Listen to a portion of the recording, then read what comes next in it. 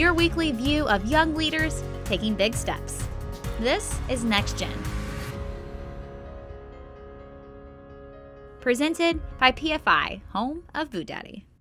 It's National FFA Week, and FFA members all across the country are doing their part to share their love for the FFA and agriculture. We're here at Logan Rogersville High School to see the unique way they're celebrating.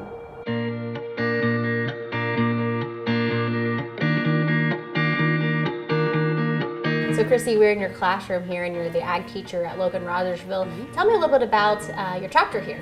As you know, the Logan Rogersville area is become more and more urban area. But with that being said, it's still a very traditional agricultural program. You know, technology and agriculture is ever changing, but we still try to instill the leadership and values in these kids as we did, you know, years ago.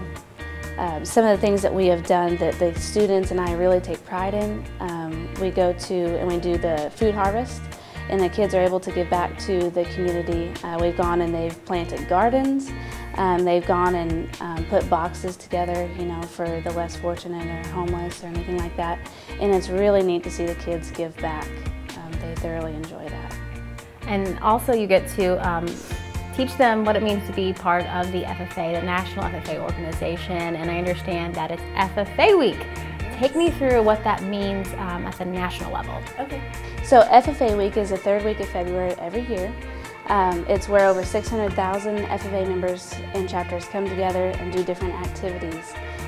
They're advocating for agriculture. You know, we're trying to reach the communities and the families and the students and say, hey, you know, this is what FFA members do. We'll take them into the community, they give back, they'll do community service and things like that. We of course take them to do a lot of fun activities as well, but our goal is to reach out and grab other students and, you know, show them how much fun that we have, and hopefully that they would like to join our FFA chapter. As Mrs. Smith has shared with us, it's FFA Week here, and your chapter is doing a lot to celebrate FFA Week. So let's talk about the tradition of Tractor Day and what it means to take pride in your agricultural heritage and drive those tractors even in the rain to school. Yeah, well, it started before 1980, and it's just to show what our FFA members really do. It gives them a chance to really show and represent the whole movement of agriculture, and to show their passion not just for FFA but for agriculture in a whole, for farming and everything, to be the future farmers of America. And it's just that extra little showy, hey, I'm dedicated, I'm ready for this, I'm ready for my future in this industry, and I'm ready to learn more. So what is the overall goal as your officers have planned this week out in advance, the goal to you know, share with the fellow students here at your high school?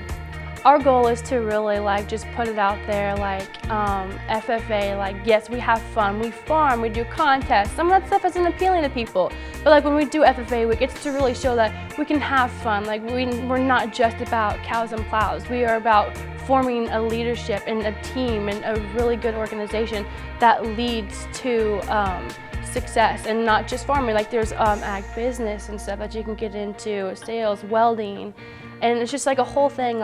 It's not just about being a farmer, because we have a couple officers who aren't farmers, and that's totally okay. They're just in it for the experience to become leaders and good communicators and be successful businessmen and women.